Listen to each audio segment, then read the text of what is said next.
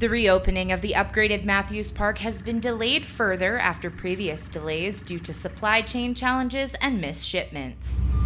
The playground equipment was a bit delayed over the original estimate, and then when some of it did arrive, the surfacing was the wrong surfacing, and so we had to wait for new stuff to arrive as well. Now, the city has faced another challenge during final inspections. The rubberized tile surfacing was not installed correctly and did not meet safety standards.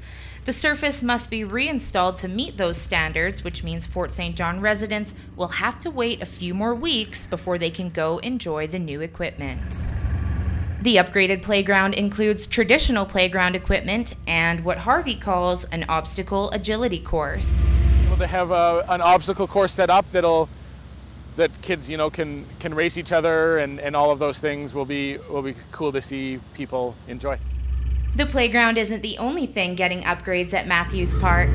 The parking lot at Mathews Park is still being worked on, and so that's going to be paved this year, and so actual stalls and some better lighting and those sorts of things, as well as the basketball court. That work hasn't started yet. Upgrades to the basketball court are scheduled to begin in spring of 2024. Jordan Prentice in Fort St. John, reporting for Energeticcity.ca.